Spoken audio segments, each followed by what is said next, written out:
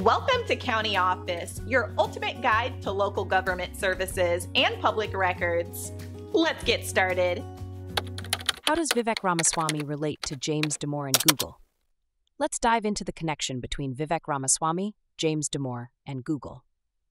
Vivek Ramaswamy, a biotech entrepreneur and former presidential candidate, has been quite vocal about his views on corporate culture and political correctness, particularly in the context of big tech companies. James Damore, a former software engineer at Google, became a central figure in this debate. In 2017, Damore wrote a memo that criticized Google's diversity and inclusion initiatives, suggesting that the underrepresentation of women in tech could be partly due to biological differences.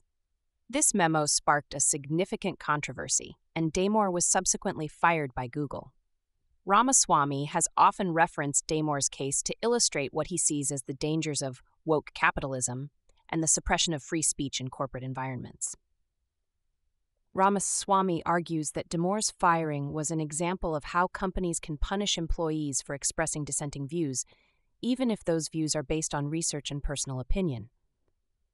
In his book, Woke Inc., Ramaswamy criticizes the corporate culture that he believes led to Damore's termination.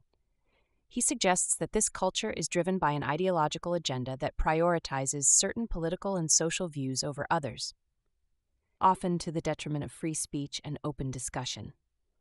Ramaswamy also proposes legal changes to protect employees from political discrimination, citing Damore's case as a prime example of why such protections are necessary. He argues that extending civil rights law to cover social and political views could prevent similar incidents in the future. Additionally, when discussing AI and big tech, Ramaswamy has pointed out the biases in AI systems, such as Google's Gemini AI chatbot, which he describes as a global embarrassment due to its historically inaccurate and ideologically biased outputs. He argues that these biases are a result of the incentive structures and ideological agendas of the companies creating these AI systems, similar to what he believes happened in Damore's case. In summary, Vivek Ramaswamy's connection to James Damore and Google revolves around his criticism of corporate culture, the suppression of free speech, and the ideological biases he sees in big tech companies. He uses Damore's case to highlight these issues and advocate for changes that protect employees' rights to express their opinions without fear of retribution.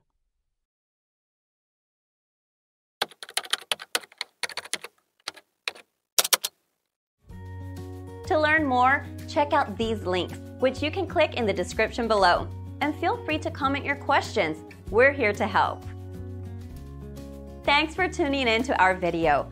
Please like and subscribe and leave a comment below. See you in the next video.